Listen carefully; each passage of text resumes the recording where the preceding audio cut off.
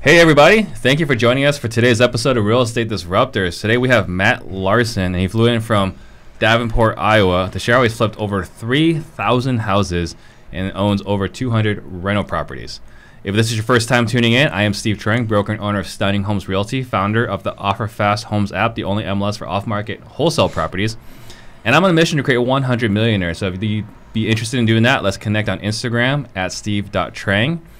If you're excited for today's show, please give me a wave, give me a thumbs up. And as a friendly reminder, I don't charge a dime for this show. I don't make any money doing this. So here's all I ask. This is what it costs for you to listen to this show. I've been advised by a consultant that I need to get to 500 five-star reviews in iTunes to hit some of my crazy goals. So please do me a favor, go into iTunes, subscribe, and give a 5-star review if you can. And if you can write a review, that'd be even better. And this is a live show, and Matt's totally an open book. So please pose your questions for Matt to answer. You ready? I'm ready. All right. So first question is, what got you into real estate? So I just a quick background. I'll try not to tell too much of the story, but I grew up in a small town outside of the Quad Cities, about 30 miles.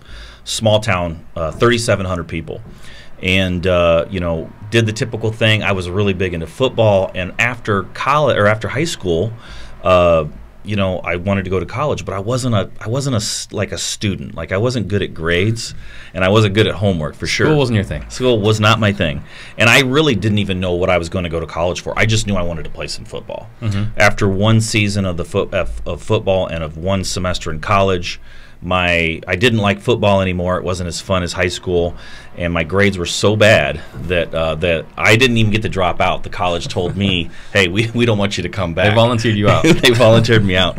So I leave and I come back home to my small town, and I'm like, I gotta do something. And my dad's like, well, there's a machine shop in town. You need to find a job.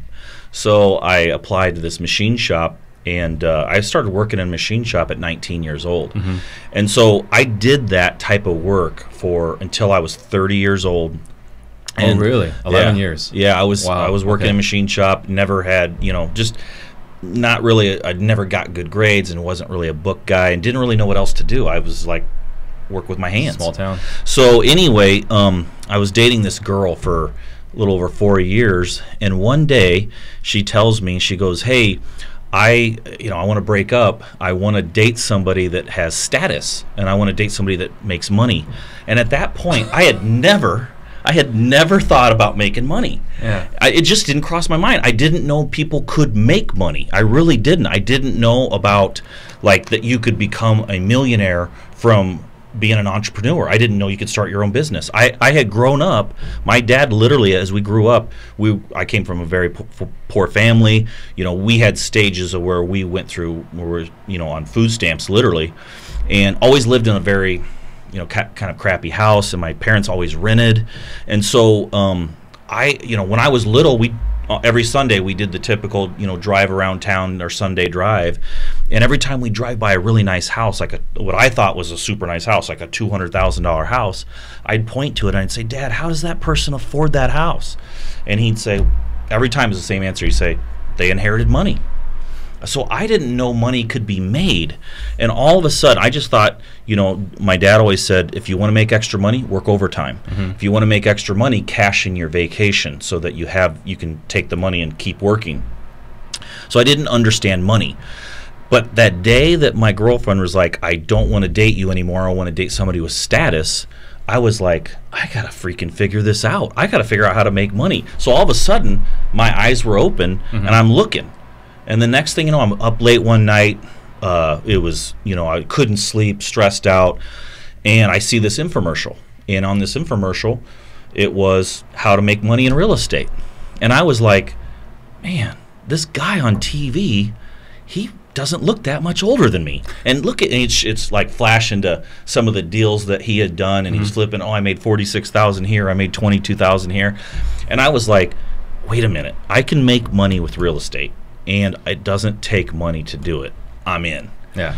So I buy the book and I literally get started. I'm reading the books and I'm just again and again and again, and I can't get enough of it. And that was really my entree into real estate. That's a big 180 from not being a school person. Yeah, I mean, I went like, you know how some people will hear a good idea and they're kind of like, I don't know if it'll work, or I don't think I can do that type of thing or something. Well, when I saw it, I was so convinced that it was legit. There wasn't even 1% of my mind that said that I couldn't do it. So I didn't have much. I had a ton of credit card debt. I had like $700 in my bank account at the time, but I had $15,000 worth of credit card debt at this time. Your girlfriend wasn't wrong. She wasn't wrong.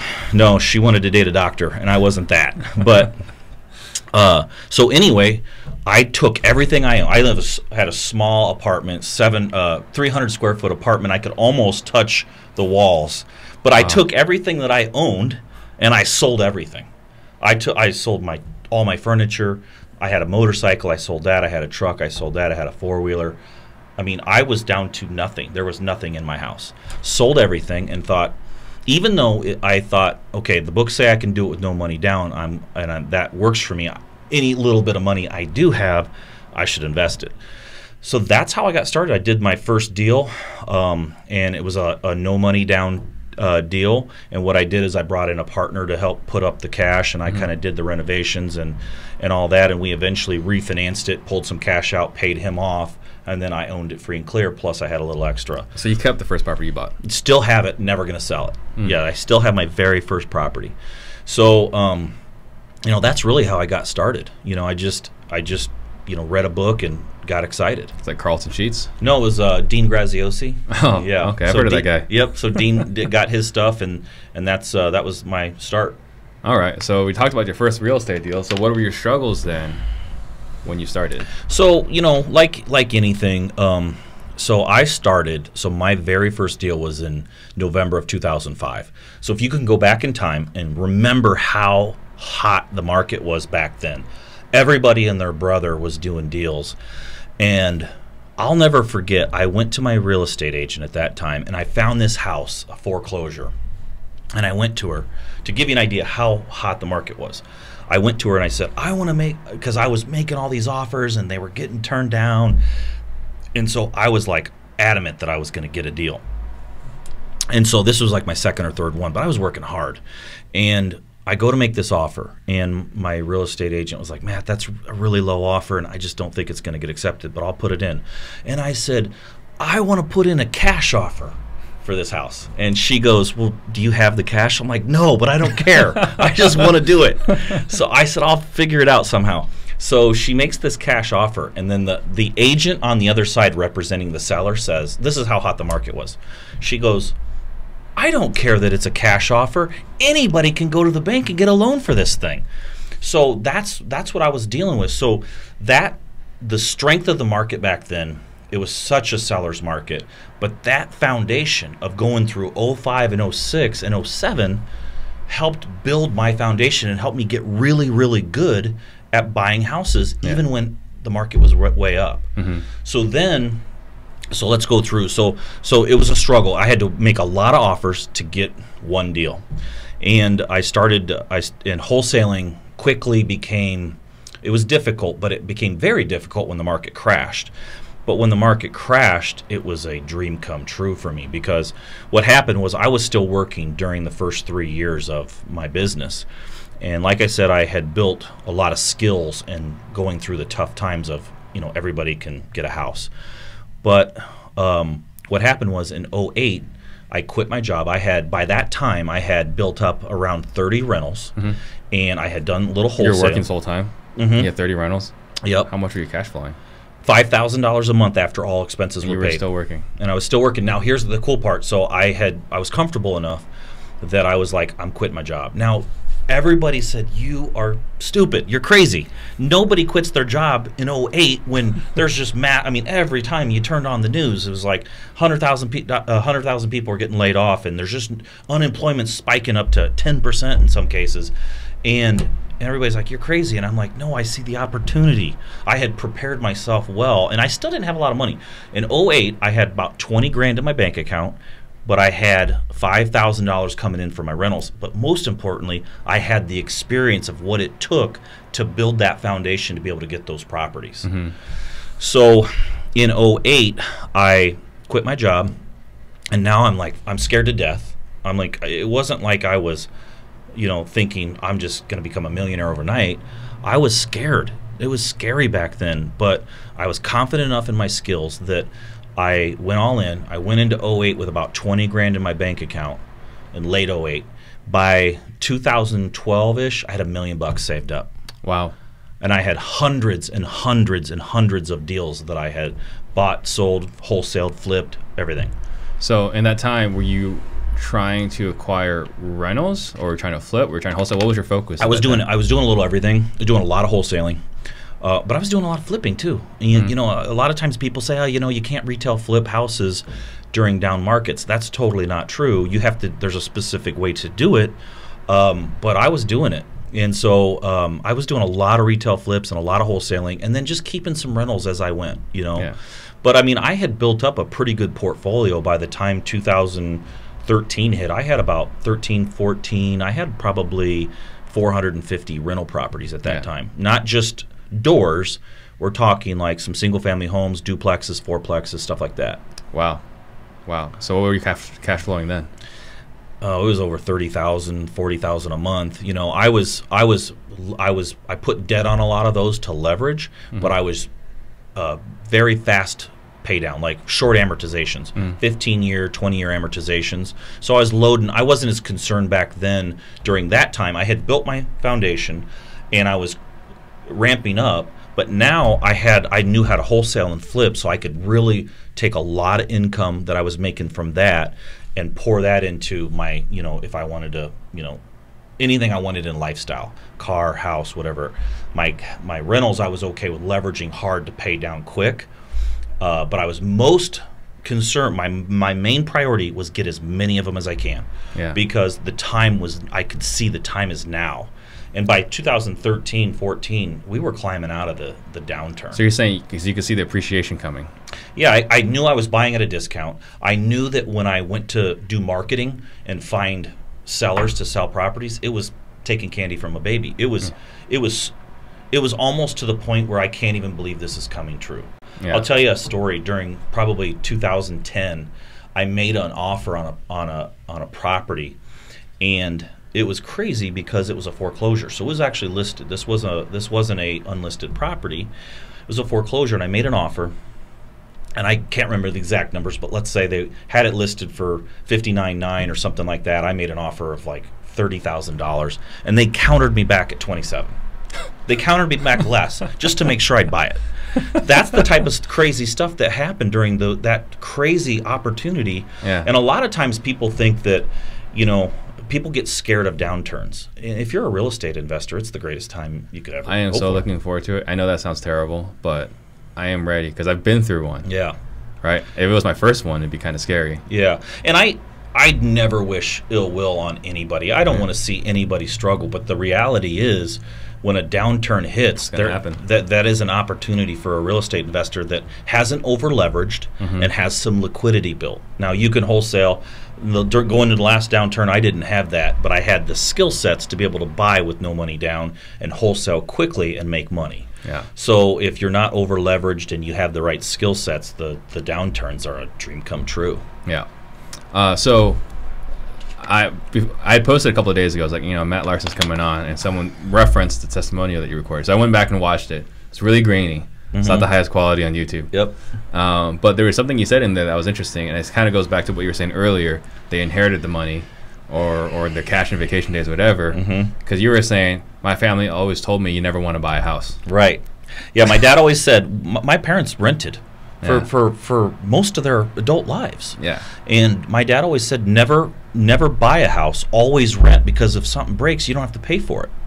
So that was the mindset. I had a lot to overcome. You did. That was so drilled into my mind that I'll never forget. Before I got into real estate, I was probably 27 or 8 at this time, and I remember this conversation. A friend of mine came over to my apartment, and his dad was a real estate investor, had 15, 20 properties, and he was telling me how he was going to buy his first rental. This is only 2 or 3 years before I got into real estate.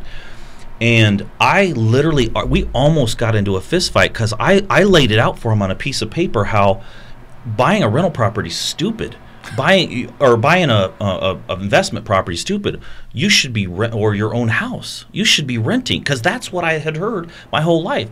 You know, and I took that as the facts. Yeah. So I remember telling him, like, because my dad told me this so many times, never buy, always rent. That I just remember that 2 to 3 years before that, I was literally arguing with people, don't buy a house. You know, it's crazy because there are times that we think about, you know, like Ohio's big. There's several states, Tennessee, where you go and buy properties and hold on to them because it's a great rental market. And I can't, in my mind, understand why it's a great rental market until this conversation. Yeah. Right? It's just the mindset that you have. Yep. So the other thing I want to talk about, because I was going through the other videos as well. So there's a video of you where you showed your 1040 in a YouTube video. Of over 700,000, which you reported to the IRS. Right. And but you had mentioned even the year before that was your first $1 million. So what was the journey to get to the first? Like, what were the things that you had to do? I know we talked about it a little bit. You know, it's funny because a lot of times people, I do a lot of deals with, you know, where I finance. So I talk to a lot of bankers, and one of the biggest things I hear bankers say is that real estate investors are broke. They don't have any money, or their financials are terrible because, you know as well as I do, if you're a real estate investor, there's a lot of tax advantages, and you can take income and wash it out with depreciation and tax, some of the other tax write-offs, and show nothing. Unless you're making so much money that there's no way to outrun all of that with passive losses to the point where you're showing tons of income. And so I was tired of people saying, it's you're faking it. There's no way you're doing this. So I wasn't afraid to post that online. And but to how I got there was I just created a simple strategy of, okay, what generates money? Okay, will rental properties do it? Let's take a look at the math. Yes, a rental property will generate you income, but it's very, very small and it's very incremental. Rental properties are a long-term. If you don't have long-term vision in real estate, don't buy a rental property. You got to want to be in it for a while, because the day that, let's say you buy a property and you buy it on a 15-year or 20-year amortization, 15 to 20 years from now, not only has the rent probably doubled over time, but you've also paid down all of the debt, and now it's free and clear. Now you're making real money. Yeah. So but that's not going to get you rich quick. The wholesaling and flips, that's your fast cash. Okay. Yeah. Now, if you're doing a retail flip where you buy the house, fix it up, put it on the market and resell it, it's not really super fast cash, right? That's more of I can get a big chunk of money in let's call it 90 to 120 days, or maybe 6 months, depending on how long your rehab takes and how long it takes to sell. So you can make more money doing that, and that was part of my strategy. I'm going to take, 2 out of every 10 deals I do is going to be a retail flip, because those are big chunks of cash. But then, I need to take 6 or 7 out of 10 that I do, and I need to wholesale. That's fast cash. That's cash without investing a lot of money. So my strategy was wholesale primarily, pepper in some fix and flips, and then let's throw in a few rental properties while we go at it as well. Yeah. Because I wanted to build the long term, and the only way you're going to get financed for rental properties is if you have the financials that the bank can see. He's got liquidity, he's got cash flow, and he's got a net worth. We're going to loan money to him. Yeah. I had figured out that strategy early enough that I knew the only way to get to rentals, which is everybody's long-term goal, you got to have the financials so the banks want to lend you money. Right. Not writing off too much of it. Right. So then 2015, something interesting happened. Yeah, so 2015, it was terrible. I wasn't managing any of my own properties. I had a property manager managing them, and I had about 450 houses at that time. And one day, I get this weird feeling in my gut. And I was actually living out here in Scottsdale. All my properties were in the Quad Cities and Davenport, Iowa. And I get this weird feeling something isn't right. I didn't get my rents the time that I should have. And then I call my property manager, hey, what's going on? I haven't seen my rent money yet. And one excuse kind of led to another. And over the course of a few weeks, or maybe a couple of months, I went from getting my rents for that month on the 15th to getting my rent. Like, hey, you know, she said, hey, we're a little bit behind right now. I'm going to pay you the rents on the 1st of next month for this month. So, okay, well then it stretched out a little bit more, and next thing you know, I'm 2 months behind on getting my rent money. And I just like, something's That's wrong. a lot. 450 houses. Okay, do the math on an average 850 rent. Yeah. It was a lot of cash. Plus I had my security deposits, my maintenance reserves, everything with her. So I get this weird feeling. I send her a text message and I'm like, hey, I want to meet you. I want today with a cashier's check for all my rents. I want all my leases. I want all my keys. And I want to meet you at 1 o'clock today. And next thing I know, she's like, okay, I'll meet you. And next thing I know, she tries to commit suicide. The money's gone. I had figured out how to freeze the bank accounts legally through a judge and the court system within 3 days, but it was too late. Money's gone. So I had about $1 million disappear out of my life in a short amount of time. And this was September 22nd, 2015. I had 8 days. I have 2 employees. I have my assistant and my bookkeeper. I'm living in Arizona. My properties are in 1,000 miles away. I don't know who my tenants are. And I'm like, I have 8 days to collect next month's rent. So I get on a plane, I fly back to the Quad Cities, and I'm like scrambling. So, and my girlfriend at the time was helping me as well. Her and I were pretty new dating, but she jumped in there and helped as well. So I guess you could count like 3 employees. But we had a little team, and I was posting ads trying to hire some people. I had to start a property management company overnight. I had 8 days. So imagine you don't know who any of your tenants are. You got to post a notice on your door that don't pay rent to the old property manager, pay it to me. That's a scam waiting to happen. Yeah, exactly. People were saying, you're not my property manager. I'm not giving you my rent money. Yeah. So we had to post on 450 doors in 8 days and try to collect the money. And I did a really good job, and we were able to collect a lot of it. But then I forgot, wait a minute, some people pay ACH. That's going into her bank account. Too late. That money's gone again. So she was still stealing from you? I can't go into her bank account and get my rents. So some people had that ACH set up, though the rent's gone the next month. And I'm like trying to convince people, and people are saying, hey, I need to see the deed. So I'm trying to get all that. I didn't have keys. I didn't have anything. So at the time, it was a miserable time in life, and at the time I was like, I don't ever want to go through this again, and it was very, very painful. And luckily, one of the biggest lessons I can teach people is don't spend all your money. Save some liquidity. Luckily, I had done that, which allowed me to, kind of weather the storm. Because all of a sudden, I find out there were a lot of vacants that she didn't tell me about. We had about 200 houses vacant, but on the books, it didn't look like that. And people it was to the end of the rope with tenants too. So many tenants had been fed up that they stopped paying rent and moved out immediately because they're like, I've got all these work orders that nobody's ever called me back on. But of course, we didn't know any of that even existed. So we're stepping right into it.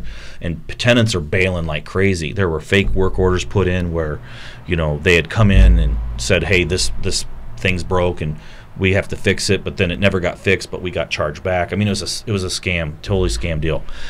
So I'm like, saying, okay, I got 200 houses within a 60-day period. I got 200 houses to rehab. I got to get these things rented fast. I'm writing a $100,000 check every month just to pay the bills.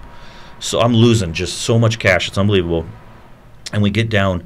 This is 8 months later now, and I've literally burned through my cash. I don't have anything left. I got about 20 grand. But I'm finishing rehabs and we're getting stuff going, and I'm thinking, okay, we can start selling some of these. So I had about 20 grand, maybe a week or 2 left before I'm out. This is it. All my work from the previous 10, 12 years gone. So we start putting some houses up for sale. We start selling them, and I start gaining a little bit of momentum. And I was never going to give up. I'm just not one of those guys that gives up very easy. And I was working just insane, crazy hours, 7 days a week. And at the time, I was thinking, man, I can't believe I'm going through this. A few months ago, I was in Arizona in Scottsdale sitting by the pool, enjoying life, cash in the bank, taking, I mean, tons of rental properties, and now all of a sudden I'm just the opposite.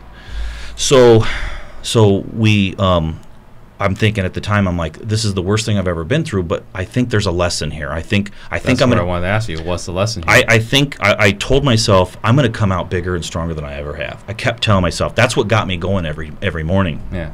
So, so the cool thing is, it started to come together. So the lesson was I have to build my own property management company, and I'm never letting anybody else manage my properties. So we build our own property management company, and we start actually cash flowing rental properties. It was amazing. Like, if you do it right, you can collect cash flow. Yeah. And so I started selling some houses, and we sold. And so 2016 was the worst year of my life.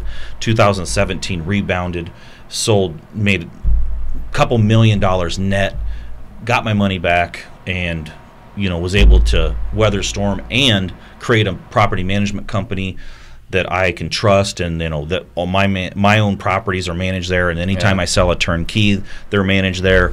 And so the lesson was, if you really want true cash flow, you got to find an amazing property manager. And the hard part is there's not a lot of them out there. There really isn't. And so here's why there aren't. Most property management companies, they're a business, right? They're in it to make money. So the game is, how do you hire the least amount of employees and manage the most amount of properties to maximize the amount of money that you take, right? That you make.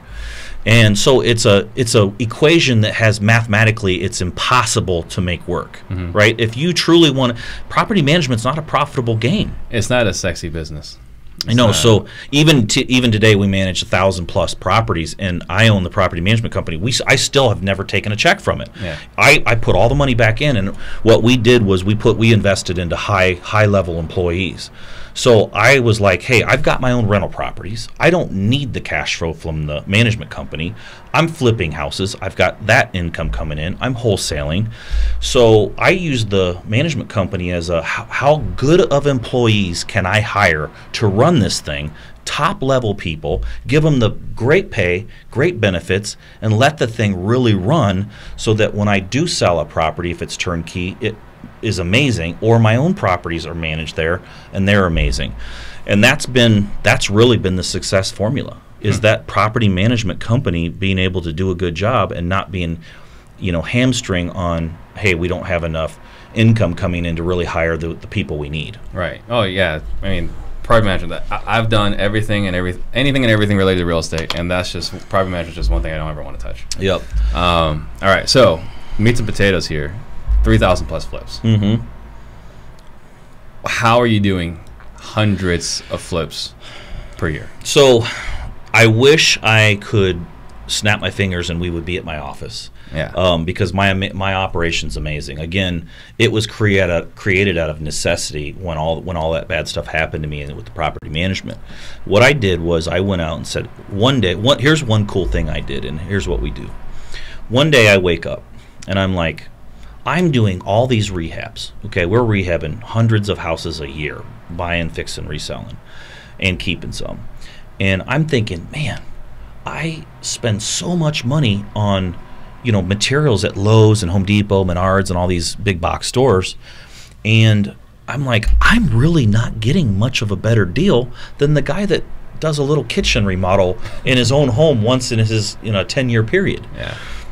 And I was just not okay with that. And I went to the local Lowe's where I was buying all my materials, and I had built a relationship with the store manager over the years because we were in there every day. And I told him, I'm like, hey, I said, how much do I buy from this store a year? And he knew the exact number. He goes, Matt, you buy $2.2 million worth of product each year. You're our biggest customer. And so I was like, well, how much do you do in sales per year in this store? He goes, we do $22 million. He goes, you're 10% of our sales. Wow. I was like, whoa, I never had any idea. But I said, my next question was, well, let's start talking about a discount. I want to get a better deal. He goes, nope, Matt, we automatically give you a better deal. Our everyday price is the lowest possible price. Super nice guy. But I was like, no, that's He's a not manager. happening. That's not his decision. Yeah, not happening. So I go back to my team, and I'm like, hey, I got a problem. I don't want to pay full price for materials anymore. And so I had this crazy idea. I said, what if we created our own mini Lowe's? So I literally looked around for a building because I thought, man, this might be the dumbest idea on the planet, and I don't want to lose a bunch of money on a crazy idea.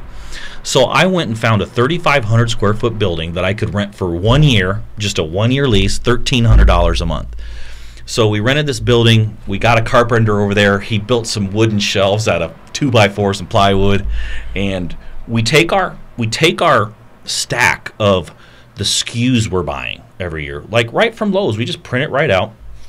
We call Lowe's and Home Depot, Menards and HD Supply and Wilmar and all these companies, and we're like, hey, I will buy $100,000 worth of product and put it on my shelf at one shot.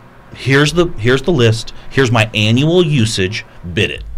And I was thinking, they're not going to give me 10% maybe. I was thinking 15 tops. Came back 40% less than I was paying. That was a $40,000 a month savings. So this 3,500 square foot building, we got it packed full. So I get it started, and I had hired a gal to just, you decide where the stuff's going to go, you meet with the vendors, and you put stuff on the shelf and be organized. And I left. And 30 days later, I come back, and she's like, stuff's like packed in the place. There's no more room. She's like, Matt, we don't have any more room. You got to get a bigger building. And I knew it was working because we saved so much money. I call my broker, my commercial broker, and I'm like, I need a building. I need 15 to 20,000 square feet fast. So we go down the street, and he's like, I got the perfect building. And we buy this 18,000 square foot building. And I put an offer in that day, had it accepted within a couple of weeks, closed 30 days later. And so now what we've done is we don't have the wooden 2x4 shelves anymore. We actually brought in a firm, an engineering team to CAD draw out the layout. We built it, brought in these nice shelves that go up to the ceiling. And like walking around at Costco. Yeah, I mean, and we added thousands of SKUs. And so now, I mean, we've got our own, we built our own online store. So our contractors go on their own online store and literally pick materials from our online store that are on our shelf. I think we hold 2,400 SKUs. And now our discounts are even further. I mean, because as soon as we built that, I mean, imagine, here's one thing. You call a vendor and you say, hey, I'm flipping 30 houses a month. And they say, sure you are, Matt, sure you are. The difference is when you say, hey, why don't you come over to my operation and take a look? And they walk in and their eyes get this big and they pull out their phone, hey, do you mind if I take pictures? And they're taking pictures. They haven't ever seen anything like it. And so the discounts kept getting better and better, and I'm buying it at cheap. I mean, there's some products we get 70% off now. I mean, just in paint, I saved $100,000 a year. That made the payment, one product made the payment for the whole building for the year. One product. But we've got 2,399 other products in that building. So that gave me a very unique, unfair advantage. I'm buying materials at pennies on the dollar, and everybody else is going to Lowe's and paying full price. Yeah. The other amazing thing everyday low price. Everyday low price. The other amazing thing that happened, though, was as soon as I built it, now my contractors, I need more contractors. I bring them in there. You go to a regular contractor and you meet him at Panera Bread or Starbucks or something. You say, hey, I'm flipping 30 houses a month. They say, sure you are, Matt. You bring him into a warehouse, 18,000 square feet that's got product up to the ceiling, and they say, how do I become part of this? Well, you put it in, we can get you started. We do a little orientation, and we have them bid the project, and they immediately see the volume because they see the product in the building. So my labor prices went down too. So now I'm even at a further advantage. So the other piece of it is most people have a contractor come in and bid a whole rehab. The contractor bids labor and materials. And for years, my frustration was a contractor would come in and give me a price and it'd be too high, and I'd be like, got to come down in price. And they always said, Matt, I can't come down in price. Haven't you watched the news? Oil prices are so high right now. Remember when oil was like, everybody's like petroleum products and oils. They're like, everything's oil and the price is so high. It's not me, Matt. It's not my labor. It's the materials. So, and now it's like the same contractor saying, Matt, it's the tariffs. The tariffs are so high. Yeah. Well, I disconnected that by saying, I got the materials. All you got to do is bid the labor. So the labor came down because there was no more, hey, it's not, it's the materials. So I never saw that part coming. I never saw the, hey, it's a better deal.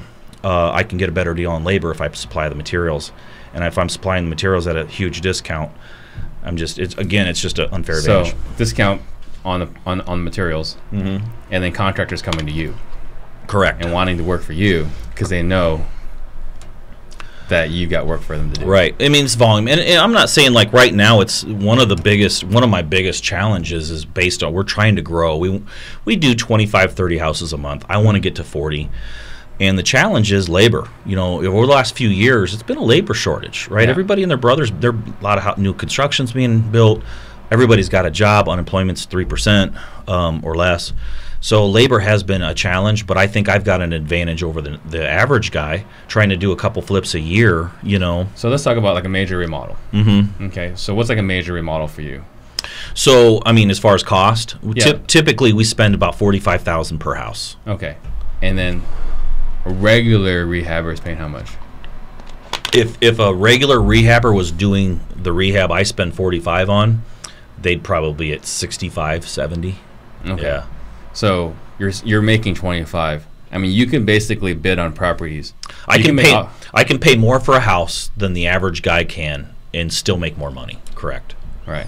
So that's got to help you get a lot more looks. Right. And yeah, so I mean, we're able to that's kind of been like, that's the frustration of some of the other people in my market. There's a lot of sharp guys in my market, you know, and I've kind of popularized the whole wholesaling thing, you know, in the whole Quad City market. There wasn't a lot of wholesalers before I started wholesaling, and now it's like there's a lot of guys doing it, which is great because I buy houses from them. So but I'm kind of known as the guy that'll pay a little bit more, which helps me get more houses, and I can do that because I've got an advantage on the other side of things with the rehab. Okay. So what is your number one source for deals then? So we do, let me just tell you, I'll just kind of lay it out for you what we're doing on deals. Sure. A lot of cool stuff. So first of all, I do a ton of direct mail. I say a ton. Keep in mind, there's only 450,000 people in my market.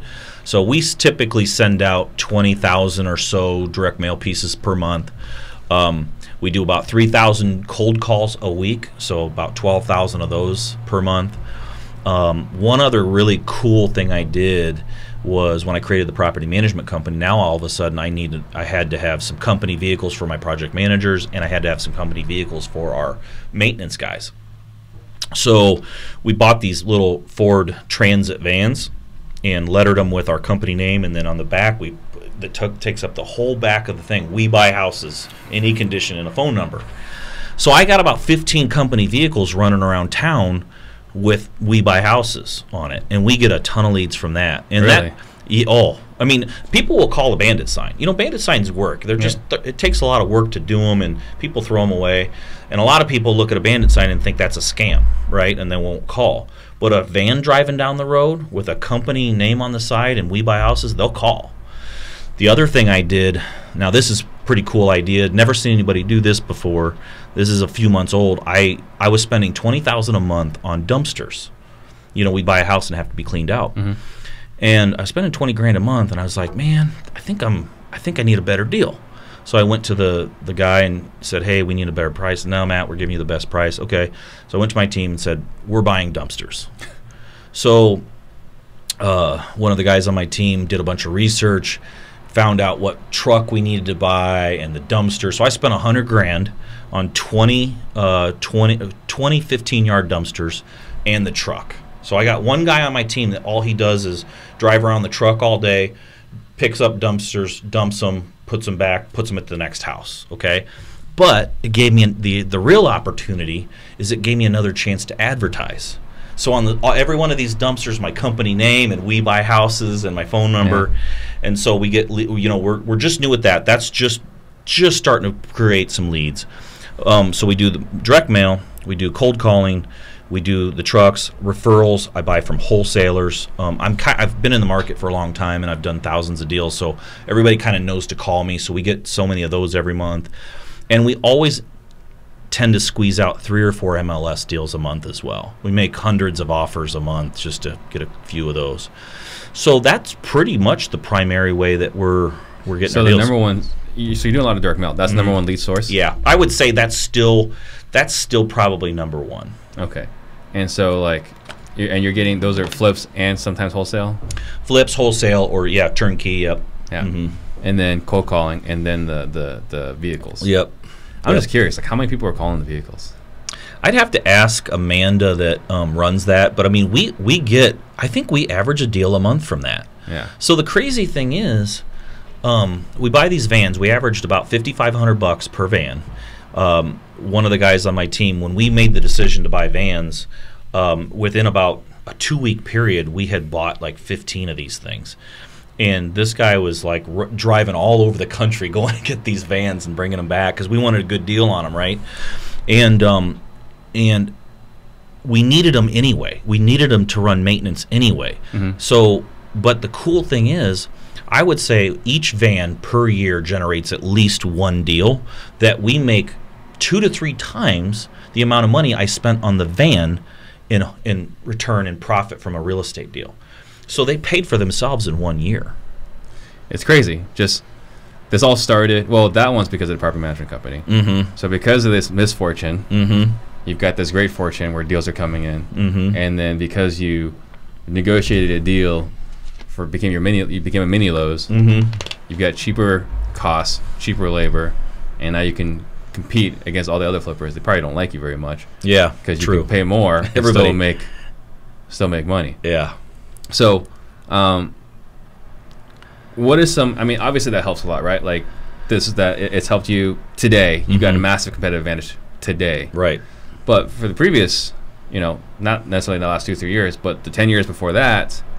I was grinding it. You were still grinding. So talk about, because like not everyone could go buy an 18,000 square foot building. Correct. True. I had to have, I had to have money to be able to do that. But I mean, I'll tell you, I started out just like everybody else. I had the disadvantages like everybody else did. And I was very frustrated like everybody else. In the beginning, I didn't know what I was doing. I was learning as fast as I could, and I was making mistakes every single day, and I was wasting time every day.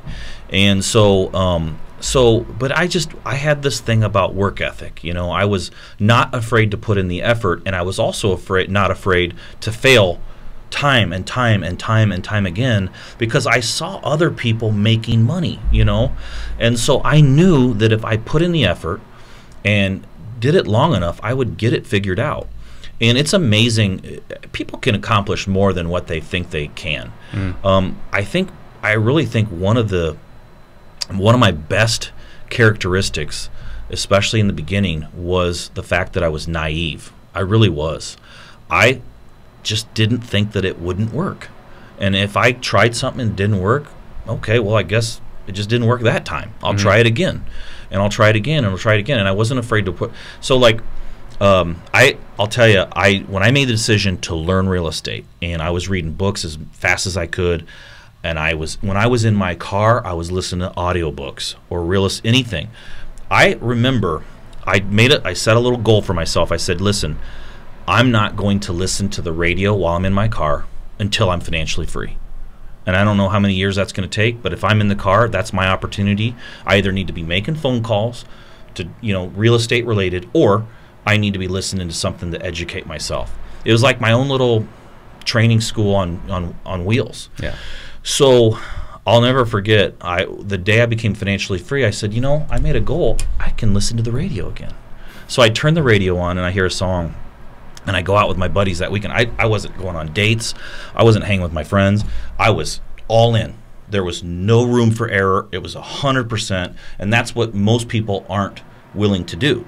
But I'll never forget, I start listening to the radio. I decide I can start hanging out with my friends again, and I'll never forget, I was out with my friends, and I'm like, man, did you hear this song that just came on the radio? This is awesome. I don't remember what song it was, but they're like, Matt, that song's been on the radio for 2 years. I just didn't know. Yeah. I was disconnected. I was reading books in my free time, and I was listening to audiobooks when I was in my car. So I had this issue running myself. I was talking to a homeowner, and they were talking about something, and while I'm talking to a homeowner, right, bonding rapport, I'm totally screwing this up, and the guy's like, yeah, you know, it's just like that episode of The Big Bang Theory, and I'm like, I have no idea what you're talking about. Like, I stopped watching TV years ago, but in hindsight, I should have just accepted like this was just like the episode, right, of Big Bang Theory, yeah, instead of, you know, violating that bonding rapport. But you know, I was just learning at that time. Yep.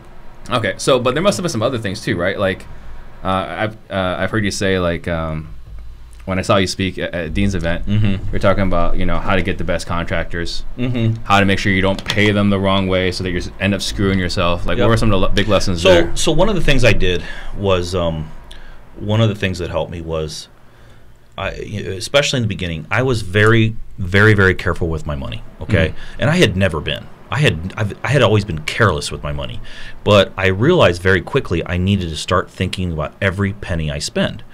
So one of the things I did was I invested in a personal assistant. Now that her name's Amanda. She still works with me to this day. 7 years. I think it's been about 7 years. But the minute that I did that, I couldn't afford it. I was like, I don't want to spend the money. I just was very against hiring people. I was always like, I'll do it myself. And when I did that, my income doubled the very next year, because all of a sudden it's time. So I see a lot of people afraid to invest in themselves and protect their time.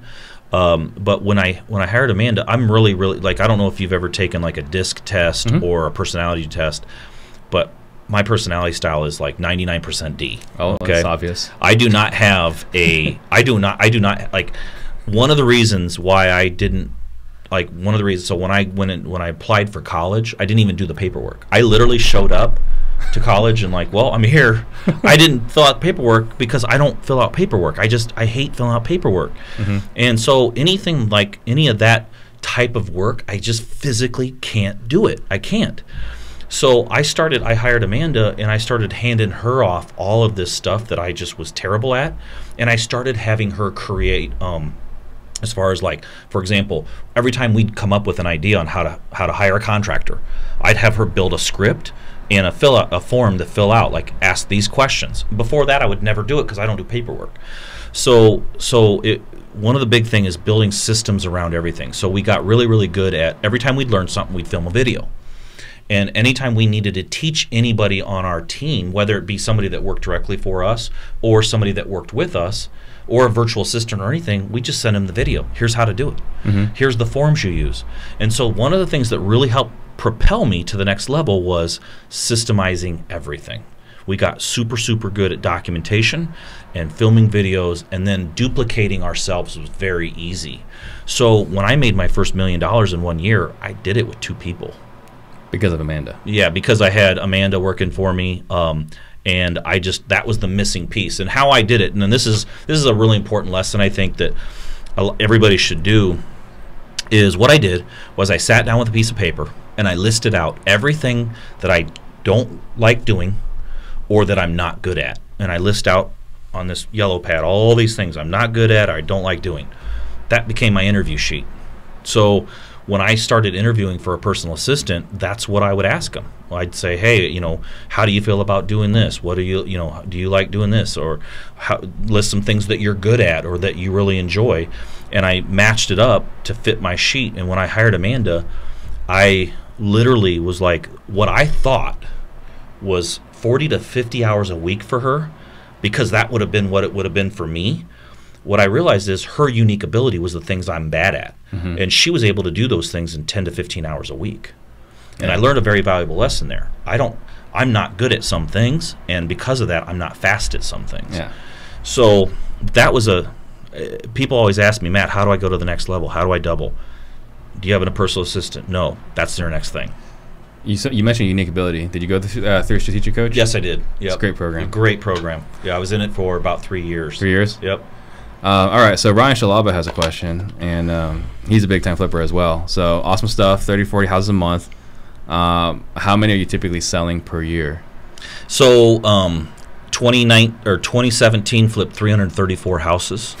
In 2018, we slowed down a little bit, focused a little bit more on profit margin. We did 209. Mm-hmm. This year, we'll probably be close to 2018, but this last quarter's getting us prepped for probably 2020 will be about 500. Yeah. Based on those the fourth quarter of this year, if it rolls into 2020, that's where we'll be. We're having probably our best quarter we've ever had. In the last And what do you quarter. attribute that to? Slowing down for a minute and building better systems. What do you have to improve?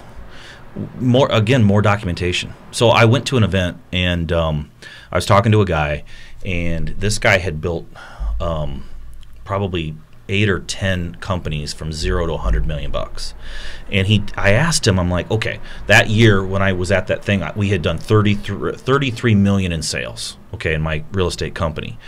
And I asked him, I'm like, how do I get from 33 million to 50 million or 100 million? He said, he answered the question with one sentence. He goes, go to suiteprocess.com and start processing and do everything, document everything. And I was like, that's the solution? Documentation? And it really is. You have to build, it has to be so simplified that if you want to grow, you have to be able to duplicate yourself or anybody on your team. If they go and they're gone, you should be able to hand over a set of documents and say, this is how the job works. Suite Process. Suiteprocess.com. How do you spell that? Just SWEET process.com. Really? Okay. And so we started documenting everything, and we're even going to the next level right now. I'm like telling my team, hey, document this week. And I get it, and I'll say, okay, so if I hired somebody off the street, if you ran down to McDonald's today, grabbed somebody from behind the counter and handed them what you just gave me, would they be able to do the job? Yeah, okay, well, what about this, like a script on how to do this? Okay, we got a little more refining to do. So I'm asking the questions. I'm having my team build it, but I'm asking the tough questions, and we're just more and more documentation. You should have it built so well that you can hand over a stack of papers for any job in the company, and that is duplicated as if you were doing it yourself.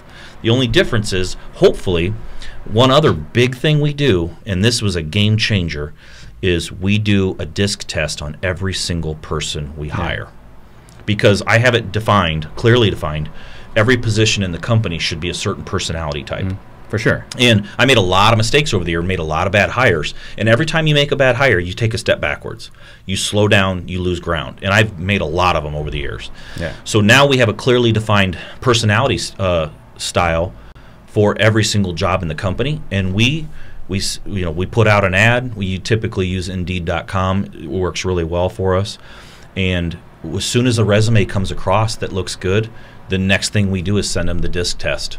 And we have them taken. And if they don't fit, we don't hire them. All right. Okay. So other question Ryan asked is, do you use in-house crews or all GC? So we only have 2 in-house crews of all the crews we work in, which is maybe 10 guys total. So I'm not real big on in-house crews. We use a lot of GCs. Mm-hmm. That way we can just get a bid, and it's predetermined.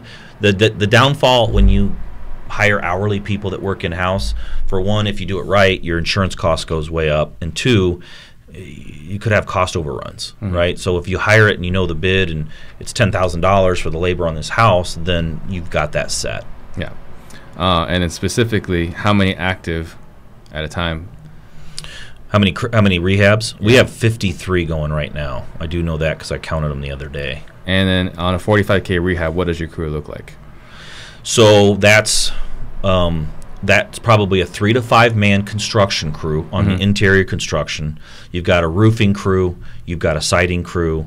The interior construction guys put in the windows, but then you got electrical, plumbing, and HVAC. We do all that. If it needs any foundation work, we bring in somebody to do that. So we sub it out. I mean, everything's subbed out individually. Yeah. We try to. The main key that a lot of people miss is they try to take, again, just like I just talked to unique ability. You you don't want to take somebody that's really, really good at electrical and say, hey, go do some plumbing. You don't want somebody that's good at finished carpentry to go put a roof on a house. And I see a lot of beginners try to do that. They try to mold the crew into what they need versus finding somebody that's really good and amazing at that thing and let them do that thing. Yeah. Well, I think that's the difference between scaling, right? Correct. And when you're first starting, it's the big thing is the biggest thing I can tell everybody is that if you want to scale and you want to double your business, you got to figure out how to remove complexity fast. Yeah. And so you remove complexity by hiring the right people right out of the gate. If you hire somebody, the wrong person, and it's not like if you hire the wrong person, they just don't do as good of a job. They do the exact opposite. The minute that you add complexity, let me give you an example. Let's say you hire somebody, you give them a task, and they get this task, and every 10 minutes they're asking you, well, what about this? I'm already going through pain right now. Yeah. What about this or what about that? And the minute that you say, hey, it's just easier for me to do this myself, I'm going to fire that guy or get rid of him, you've added complexity. But if you hand somebody off a task and you give them an inch of information and they're able to problem solve, figure stuff out, and make it happen, and all of a sudden all the complexity is removed and the job just gets done. Imagine if you could surround yourself with all of those people that remove complexity. Before long, doing 10 deals a month, 15 deals a month is easy. It really is. That's crazy. Yeah, it's crazy to think that you can get to 10 to 15 deals a month. Yes. And the crazy thing is, it can be easier. I could probably do 20 deals a month easier than the average person getting started doing 1 or 2 because they've got too much complexity in their business, where I've just gotten really good at removing complexity. That's just what we get up every day. How do we remove complexity from our lives? If we hire somebody and they add complexity, we remove them quickly because it's not going to get better. Yeah. Interesting. And how long does it take for you to get through a 45K rehab? A 45K, it just depends, but I'd say on average we're at 60 to 75 days. Okay. A lot of that depends on something outside of our exact control. For example, if you hire the licensed trades, plumbing, HVAC, and electrical, you're working around licensed trades and you're pushing them as hard as you can. There's a fine line between pushing them really, really hard and getting to the point where they don't want to work for you anymore. But you kind of have to work around their schedule, and if you do it right and you're pulling permits, you're working with the city, and the city's got to inspect the work, so that adds a few extra days. Yeah. The guys that are doing the carpet and paint, lipstick, I mean, that's, if we were doing those, you'd be talking 2-3 weeks. Yeah. All right, and then Jared Barnes wants to know what events are you speaking at this year? Well, I don't have anything on my agenda to speak at. I am doing an event November 1st and 2nd at my office.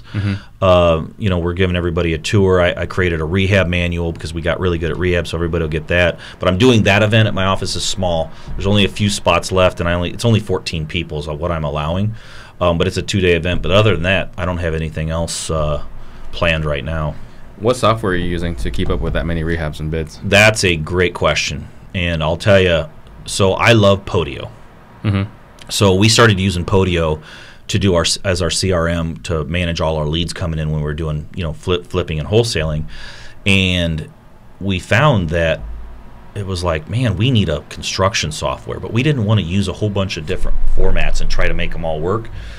So we programmed Podio to do everything. So we run everything. Everything in the company is run through Podio. Really? All of our rehabs, our turnovers, our maintenance. We have our maintenance vans, our dumpsters that I was telling you about. All of that stuff's managed automatically through our Podio system's pretty cool. It sounds like it pretty is sophisticated.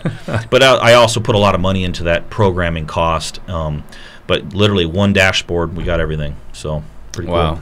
All right, and then Miguel Marquina wants to know, how much are you spending monthly on just utilities? On utilities? That's a good. I haven't even looked at that in a really long time, but I'm sure it's tens of thousands. I'm sure. All right. So you mentioned earlier, right, 450,000 houses in Quad Cities, and you guys are cold calling, or you're sending 20,000 mailers a week or a month? A month. And you're hitting it the same list. You're hitting a different list because 20,000 out of 450. It's basically we're we're badgering people to death. Yeah. You either sell your house to me, or we're going to keep mailing you. But I'll just tell you what we're doing. So we buy lists from ListSource, we buy lists from Listability, and then we also buy list from there's one other, Exact Data. And so we just buy those 3 lists, and we buy a non-owner occupied list, high equity non-owner occupied. And that's what we found has worked the best. But the cool thing is, what we found is, if you buy that list from ListSource, it's different if you buy it from Listability, and it's different if you buy it from Exact Data. So we buy all 3. We run all 3, and we run a third notice postcard. That's pretty effective, and also the Google View. The Google View is one that we've just started using this year, and it's crushing right now. I think that'll probably become our top postcard. I also used we created our own. When I opened up my company at the new address, my 18,000 square foot building, the mayor came and they did this big ribbon cutting. So I created a postcard out of that, and we send that one as well, and that one will produce a little bit too. So, yeah, that's the postcards we're sending, and we'll just alternate. We alternate list and postcard, but I mean, again, you're resending people all the time. But the amazing thing is, you can't buy a list today and think that list is still good in a year. There's a lot of transactions happening right now. So you'll see, if you buy a fresh list, let's say you buy this list and you beat it up for 2 months and you're mailing it, every week or every other week. A couple months later, you rebuy that list. There's a lot of new names on that. You want to rebuy every 2-3 months and start running them again. So you're cold calling, but you're not texting or leaving ringless voicemails. Yes, so what we do. So we do RVM, and but what we're doing is we're using RVM to re-hit the leads we've already contacted. So once a month we'll go back a couple years, and anybody that hasn't taken, hasn't asked us to take off the list that we've already contacted, we've maybe been to their house, we made them an offer, we RVM them. Once a month? Yeah, once a month. Sometimes it stretches to 2 months, but we're re-hitting. I mean, that's one of the main things that I think a lot of people miss. It's a follow-up game. If you're not following up with your leads, if you talk to somebody today, I bet you we're at about 20%. About 20% of the people we contact every month, we buy their house. The other 80%, we need to talk to those people. We need to hit them every single month for 6 months. And we buy a lot of houses 6 months later. I mean, way more 6 months later than we do today. That's a huge nugget, sending RVMs to people that you've talked to before. Yep, so we do that. That always brings in leads, always. And then we're getting in more. We're just literally just this week and last week we've started doing some texting. So I can't really give you too much data on that yet, but I'm hoping that's pretty effective as well. So. So let's see. Do you have an acquisitions manager in your office? Yeah, we have a lead manager and acquisitions manager. Yep. Okay. One funny thing, I'll tell you a funny story about RVM. First time I ever did RVM, I actually learned that because Sean Terry was speaking at an event I was at, and I was like, man, this is the coolest thing ever. I got to try it. So right out of the gate, I've heard this story. Right out of the gate, we try this RVM. Okay. First of all, we do it wrong and didn't follow exactly everything Sean. We messed something up, and my phone melted down. I mean, our phones, we were like, we got to stop this thing. There's so many leads coming in. So we did it right and actually followed what Sean said. And then we resent it, and I got a 12-unit building under contract that we wholesaled, made $137,000 on. I had $200 in total costs in this RVM, and I just made $137,000 on wholesaling this 12-unit building. I was like, I'm in on this RVM stuff. But now we found that it works really, really well with just the follow-up stuff. Yeah. It kind of makes it automated. Again, we run everything through Podio, so we kind of have an automated system set up through that. And then Jay Stiller wants to know, how do you balance work and life since you've grown so much in your business? That's a great question, and I was telling before we went on the air here, this year I decided to buy, or last year I bought a lake house, and because I always had this guilty feeling of if I wasn't working, I felt guilty. I was like, I'm taking time off and I feel guilty and I don't know what to do, and I don't know, it was really weird. It's like something that maybe I got from when I was a little kid or something. So I made a decision to buy a lake house. We bought a lake house only an hour from where we live. So you get there and you feel like you're a world away, but you're only an hour away. So this year I go to about every weekend. I go to the lake house for 2-3 days, and that helps me balance because I basically shut my phone off. And I don't get good cell phone reception there anyway, so it doesn't do me a lot of good. So I shut my phone off and I just focus on family and personal stuff that I want to do, and that helps me balance. So for me, it was just getting out of the environment and just little getaways like that. So gotcha. Rick Boyd wants to know how much is it for the event in November 1st? $6,250. Again, there's only $62.50. That's not bad. That's not bad. No, $6,250. Again, it's going to be me teaching the whole thing. 2 full days. I got a lot of fun stuff planned too, so it's going to be a good time. Adam wants to know if you can talk a little bit more about your follow-up process. So I set this up quite a while ago, but basically so 2 things. One is if you hire a good acquisitions manager, they should be following up some as well. Not all of them. Some people disagree with that. Some people will say, hey, I just want my acquisitions guy working on the brand new stuff. But there's a lot that's said about having your acquisition guy follow up on old leads because they're gold. They really are. But on top of that, we help him with this RVM. So what we do is we just basically send out a voicemail. Again, the way the RVM works is it drops. It looks like you missed a call, and you see, oh wait, I got a voicemail. Hey, this is Matt's. Just wanted to check back with you. We talked to you a while back, see if we could buy your house. Didn't work out. We're still interested. Give us a call back. And then they call that back, and that goes into another voicemail. Hey, this is Matt. Sorry I missed your call. I'm on the phone with another seller. I'll call you back as soon as I can. Leave me a message. And then the people that actually leave the message, that's who you talk to. But that's the whole system. It's very simple voicemails like that. You have to do 2, otherwise you get bombarded because the first voicemail you drop, I mean, so many people respond, but you only want to talk to the people that take the time to leave the second voicemail. So we hit everybody. We go into our system. We hit everybody that's in our system that we've talked to before. That has, we've sent them direct mail, cold calling, whatever. They've come into our system. We've talked to them about buying their house. So everybody in that, it could be thousands of names. They all get dropped to RVM until they say, don't contact me anymore.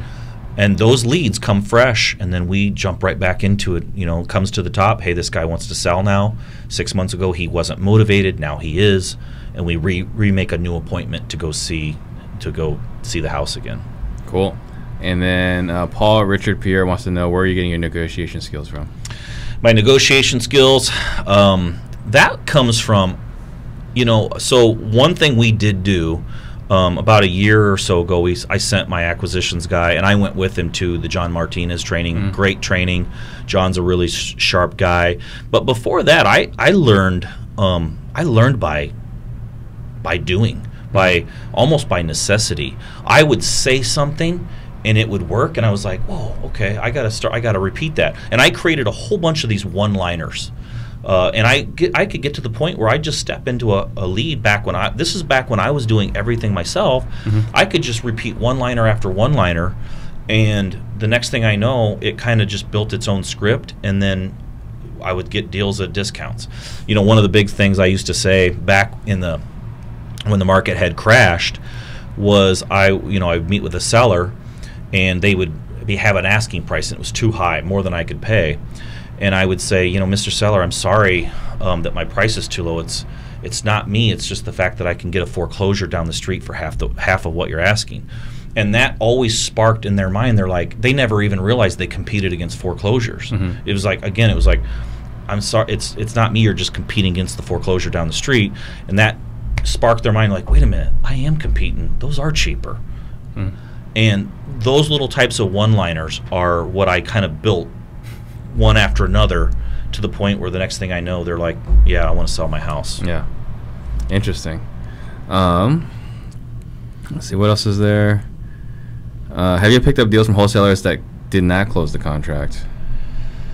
Like You mean the wholesaler? Wholesaler, I guess, couldn't close, couldn't perform. Yeah, I mean, that stuff. I mean, here's the deal is it's real estate, right? I mean, real estate isn't perfect. I mean, I'd say a very small percentage, maybe 1 or 2% of that time that happens. But typically that's because title can't get cleared, and that really doesn't have anything to do with the wholesaler didn't necessarily do anything wrong.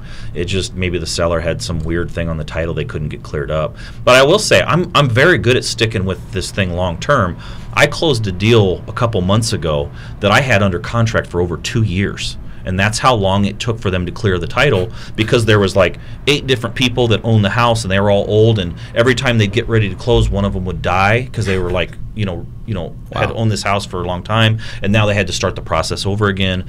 And so, it took me 2 years to close it, but I still closed it. I mean, the greatest thing about something like that is you put it under contract 2 years ago, and the market's risen. And so all of a sudden they ask you, like, are you sure you want to close this? I'm like, yeah. I guess so. Yeah, for sure. Maybe. That's pretty wild. So monthly marketing. What are you spending in your marketing? We spend about 20,000, 15, 20 grand in marketing every month. That's not terrible. So no. The next number is kind of scary. What's your monthly overhead between all these different operations? That's a scary number. So we pay out between what we pay contractors and what we buy materials every week, about 200 grand a week. So it's close to $1 million a month operation. It's not for the faint of heart, for sure. Does that include the property management and the trucks and the dumpsters? That's everything. Yeah, we spend about 200 grand a week.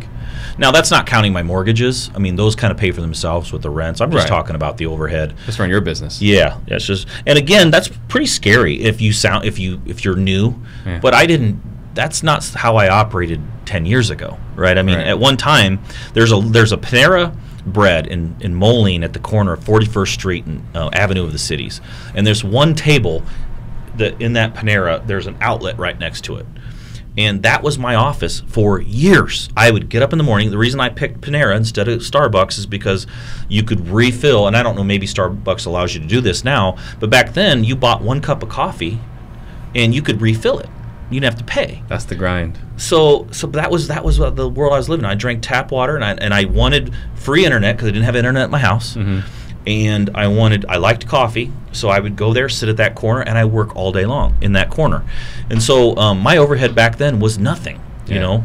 So if I made, $100,000, $200,000, $500,000, or $1 million a year, when you don't have an overhead, an office, and employees, you get to keep all that money, right? I have to do 20-something million in sales now to be able to make a couple of $1 million, right? It's a different deal. And people will say, well, I don't want all the overhead, and why do you do that? And wouldn't it be easier just to scale down and still make a lot of money? But it's not about that. It's something flips in your mind when you start hiring employees, and now all of a sudden you get to know your employees and their families, and they're sending their families to college, and they're buying new cars, and they're living in nice houses. It becomes less about you and more about the company and everybody involved. And a company's no more than your employees. A building's not a company. A sign on the door is not a company. The company's the employees. And so I get a kick out of that. One of my favorite parts is taking somebody that comes into our lives through as an employee and watching them grow as a person and grow as they get so good at their job. I sit back in amazement.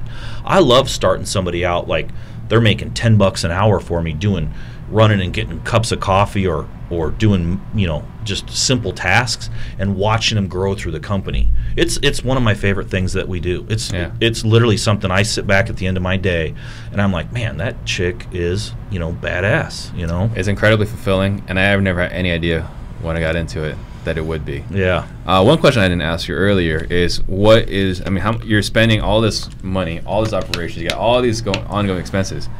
How much are you making per flip? We make about 18 grand on average. I think 18,500 was the last time I checked. And what's your average, or what's your median price out there? 120 grand. Yeah, 120 grand? Yeah, cheap. Jeez. I know. Everybody's like, me and my buddies that all own our own companies, we're always like, man, we got the greatest thing ever. We live in, what is considered in our area like super, super nice houses. and they are, but they're not expensive. Like what I spend if I spend $1 million on my house, it's probably a $2 to $3 million house anywhere else, and I live on a golf course with over an acre. But that's the beauty of being in our area. So the average starter home is, $120,000. Yeah, it's crazy to me because like I'm looking at your prices, like Californians look at our prices. Right, right. It's totally different. Like somebody from LA will be like, "Hey, I can't do what you do in LA because the price of a house is $800,000 for a starter home." And I'm like, actually, you can. And I've taught many people how to wholesale and all that out there. The difference is, if you create a 2% or a 5% spread on a house that's $800,000, and I do on a house that's $100,000, I make $5,000 and you make $50,000. Yeah. Right. You don't have to do as much volume to make as much money. That's why typically now we try to focus on wholesaling apartment buildings versus houses, because if I can wholesale a house and make $7,500, typically it's better for me to take it down, buy it, fix it up and resell it, try to make 18, 20 on it. Yeah. All right. And Brutus makes a remark like, "Thank God for your girlfriend." I know. So you should probably send her flowers something like once a year, just something, just to let her know that you appreciate her. I haven't seen her in years and years and years. But let her know that you appreciate her. Yeah. If not for her, right. I know. That's true. It's totally true. That was the one thing that got me thinking. Yeah. And Warren Adcock wants to know, whatever happened to the property management lady? We have no idea. She's been gone for a really long time, and nobody's really heard from her, so I don't know. It's really not unusual for that to happen in property management. What's funny is I literally have heard multiple people tell that exact same story. It's terrible. So in the building we're in right now, in the next building over, because my office used to be in the next building over, and the guy upstairs swindled $300K. And it wasn't swindled, it was just really bad management, horrific management. And I mean, he went to jail. He went to prison. Yeah. Right. Because you can't lose $300,000 of people's money. Right. Now that was of many clients. Not of one client. Right.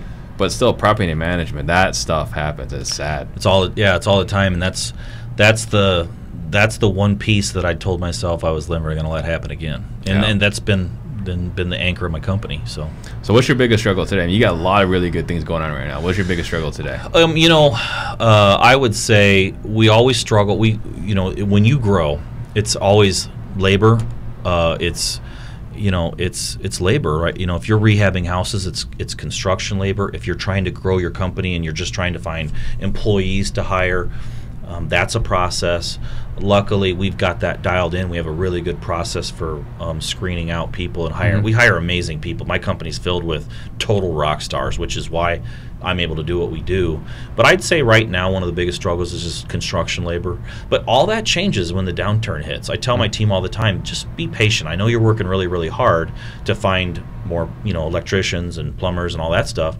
But as soon as the downturn hits, they call you. Yeah, they knock on your door. Right. In 2008, 9, 10, I never searched around for construction labor. They called me every day. So it's just the phase that we're in. Yeah, that makes total sense. What are your top 3 books? Top 3 books. I'm real big into personal development. Well, one of the things I learned my sales skills through was a book called How I Raised Myself from Failure to Success in Selling. That book's been around for 80 plus years, but literally it's so simple. It takes a couple hours to read, and there's so many good nuggets in it to learn how to sell. I've read that a million times. I like the Magic of Thinking Big. That's another really. You definitely live in that life. Yeah, I mean, so I really like that one, and I like books that are other entrepreneurs. So I don't know if this is my top, but it's in my mind because I read the book Shoe Dog a few months ago, and I love those types of books as well because you always want to be learning, and you want to be learning from how-to books, 100%. But you need to mix in some books that inspire you to see what other people have done. So like the book Shoe Dog was an amazing story of how Nike came about and where it's at today. So I like that stuff. I like books like, Elon Musk. If you read a few of those. I like reading that type of thing too. Yeah. All right, so I'm going to let you collect your thoughts. One thing you want to leave the listeners with while I make a few quick announcements. So guys, I'm going to be in Biloxi on Friday for a Real Estate Roundup Live. If you guys want to check that out, go to bit.ly/RER Live. And then I'm going to be finishing the year in New Orleans with Chris Root for Skillathon, December 6th through 8th. Go to bit.ly/2019skill if you guys want to check that out. And then Max and I, we had our workshop a couple of weeks ago, and we were blown away by the reception we've had. We have a lot of people blowing us up. We're charging $5,000 for 2.5 days. If you want to find out how you can come for free, go to disruptors.com. That's disruptors.com. Recently learned there's a guy that spells it with an E. There's also a lead capture site. Jerk. And next week we've got Don Costa from Fresno, another big time flipper. So check us out next week. And with that, last thoughts. I would say my last thoughts for everybody is you got to have just a serious persistence to you that, no matter what it is, there's a solution for literally for every problem out there. Yeah. Name the problem. There's a solution. It's somewhere. Somebody that you can bring into your life, or a book you can read. You'll find the solution if you ask it enough times. So I would say be persistent with finding answers and ask a lot of questions. And so that's one of the big things. I would also say too, if anybody ever wants to follow me on, I don't post a ton of stuff on Facebook, but I've been starting my Instagram, and I've been posting a lot of videos on. I try to do like a daily how-to or inspirational thing. So I'm at Real Estate Matt on Instagram. Follow me there if you guys want to learn a little bit more about what I'm doing. I always post pictures of my office and some of the people and some of the stuff we got going on too. So Yeah. I love interacting with people. I love real estate training. I've done a ton of it. So Yeah. it's fun stuff. I think definitely what we were talking about earlier, as far as there's going to be a way. I think you're talking about your 99D, and I think part of that is you got an indomitable will. Yep, Right. for sure. You're gonna get through that wall. It doesn't matter. I'm dying of exhaustion, or I'm getting it. Yeah. That's it. So I love it. All right. Thank you guys for watching, and thank you. This was an incredible show. Thank you.